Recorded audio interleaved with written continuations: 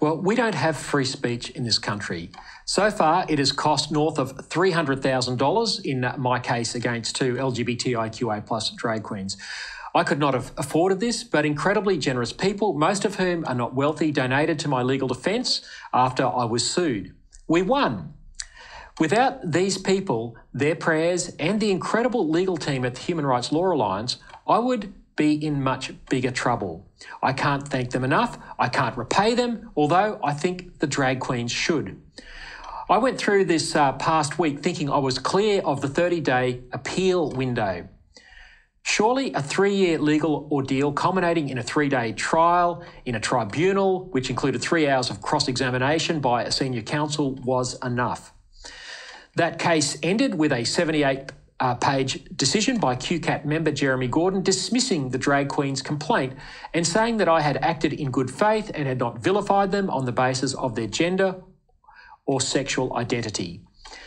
But on Friday last week, late in the evening, just hours before the deadline, Johnny Valkyrie, a woman who presents to little children as a man, and Dwayne Hill, a man who dresses as a hypersexualised woman in front of little children, filed an appeal. The thought of more years of being dragged through tribunals and courts does not thrill me. The process is definitely the punishment.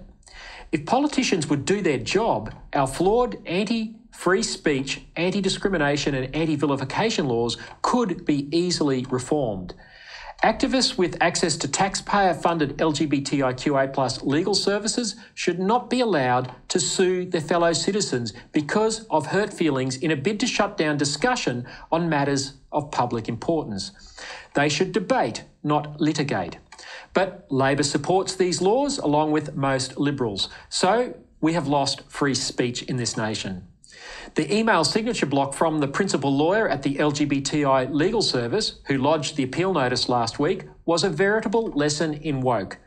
It contained the mishmash rainbow, Black Lives Matter, transgender identity politics flag, along with a link to help learn about pronouns, which were, in her case, I think her case, she, they, maybe I've just misgendered, who knows. The country was, of course, acknowledged in the email signature, and below were another 2 flags, those of the Aboriginal and Torres Strait Islander Australians. I guess with 3 flags in one signature block, there was simply no room for the flag of the colonisers, aka the Australian national flag. So I'm sitting down to read more legal documents and wonder how many more years this will take. But it's made me more determined to keep doing what I'm doing, building the Family First political party so we can get women and men elected to parliament who will fight for freedom, who will fight for life and fight for family. The only way to fix this is to fix the law. The only way to fix the law is to get people into the parliament who will fight every day for freedom, for truth. While we've been sleeping and politicians acquiescing, activists have been using the tools of democracy in the cause of oppression and lies. It's time we started to pick up these same tools.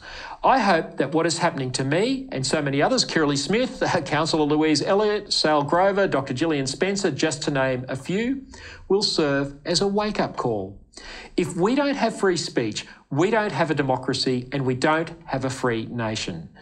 That we have now lost these things will shock many, but it has happened.